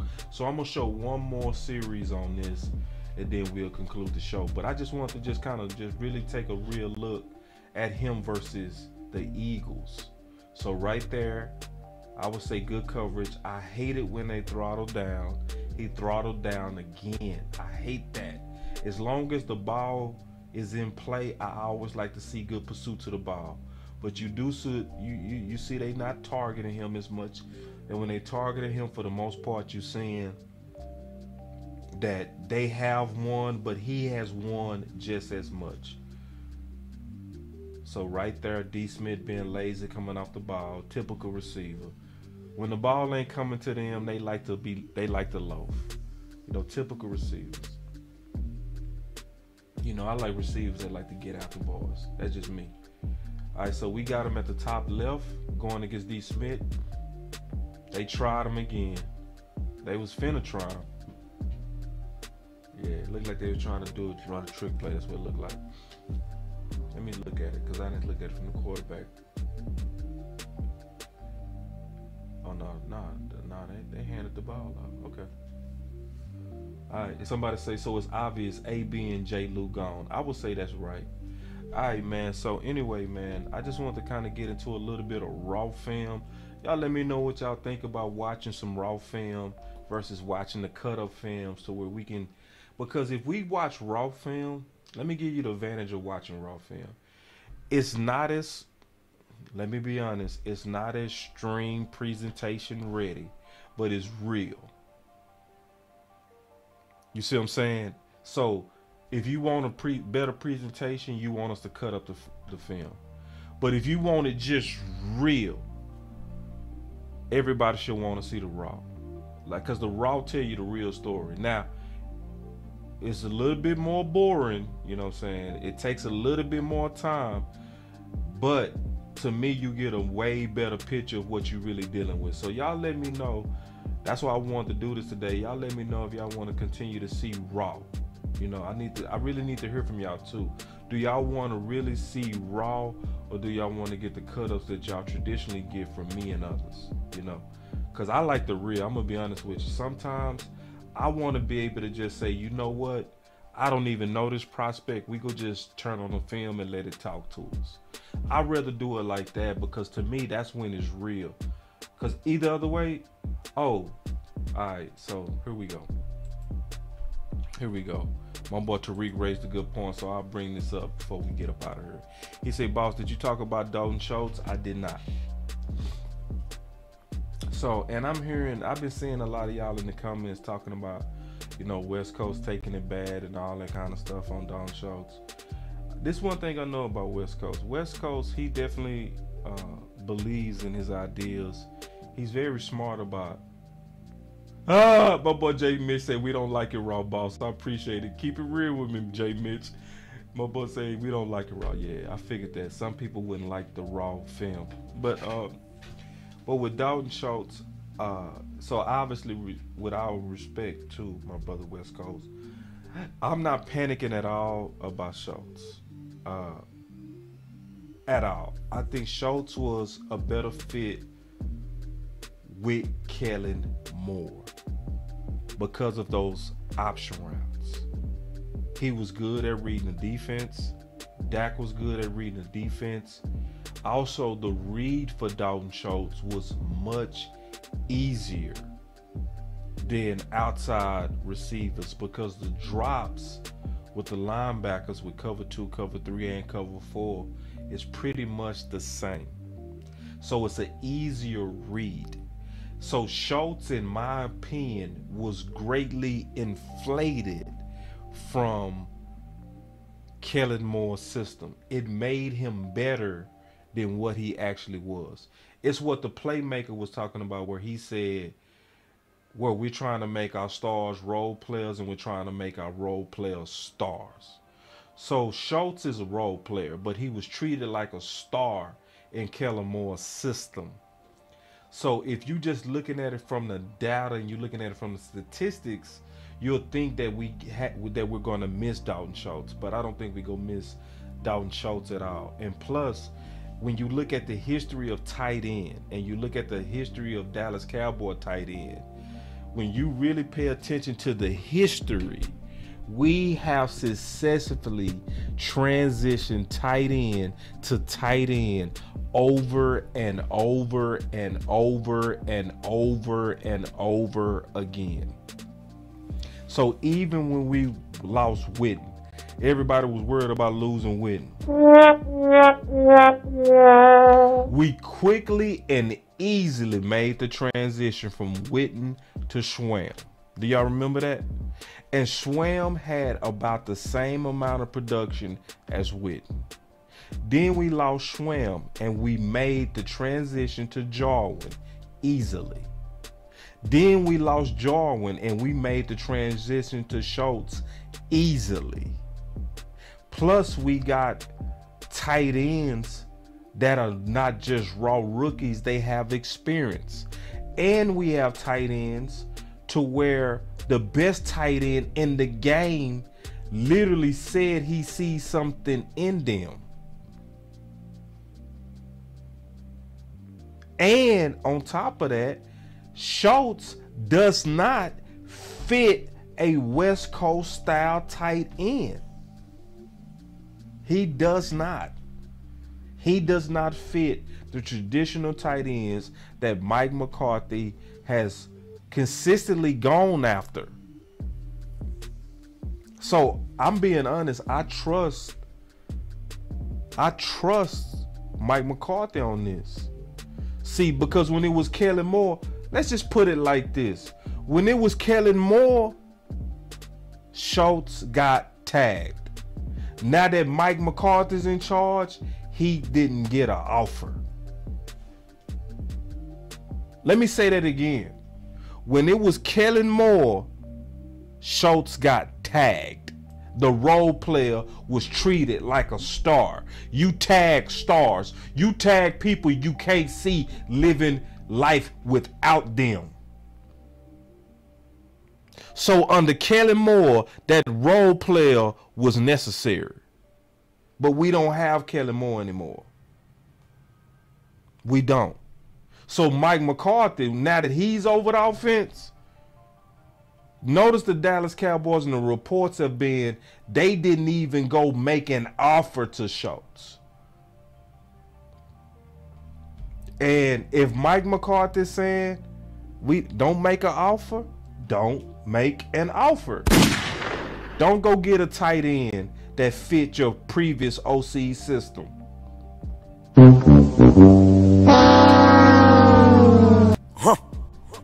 So the reason why I didn't talk about Schultz because I don't miss him. I appreciate him, but I just don't think he fits. You know, that's just what it is. And somebody said West Coast crime because they let Schultz bum a walk.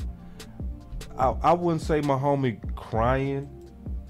See, West Coast believe in his ideas. So, you know, so it's one of those things. I still want to address my brother with respect. You know what I mean? Because sometimes we go agree, all of us, and sometimes we go disagree. But I greatly respect that West Coast go always stand on what he believes. See, that's what I do know about him. Sometimes we agree, sometimes we disagree, but I'ma always agree and disagree with my brothers and other content creators with respect, because I do respect the work that everybody put in, you know. And then I do also agree that Schultz wasn't worth the money. He wasn't, not to me. Now, under Kellen Moore, yes. Under Kellen Moore, he was, because he fit that system. He was necessary. He was very necessary to Kellen Moore's system. You know, because those options routes was a state. Oh, I'm sorry. I still got the film playing in the background from Philly versus from the Colts. So I just saw something anyway.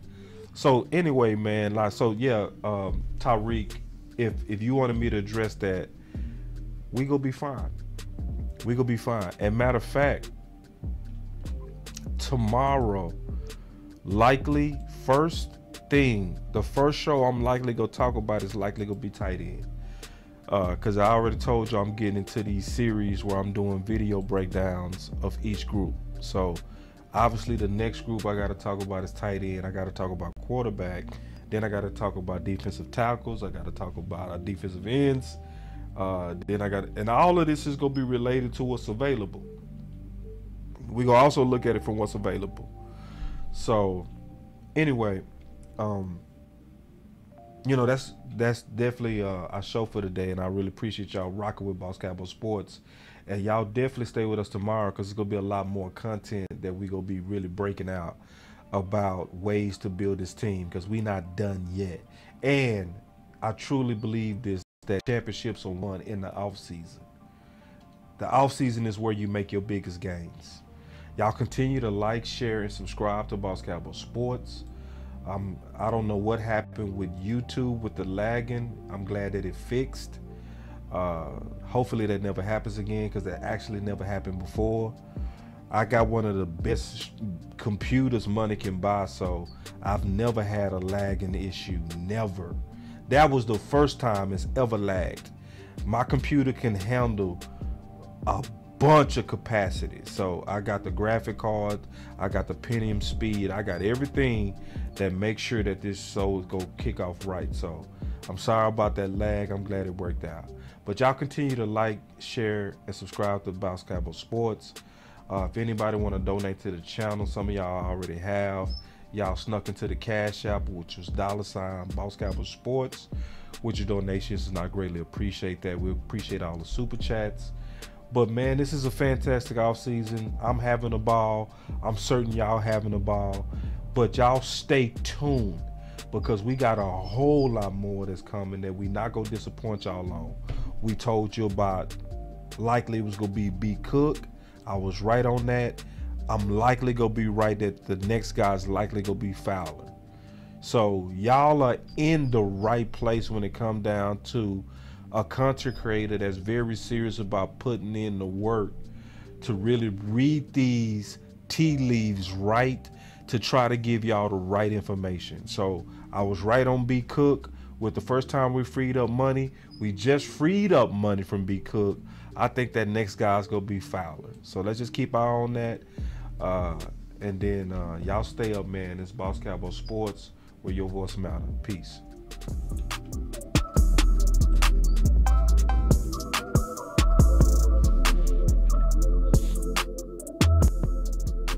Boss Cowboy Sports, where your voice matters.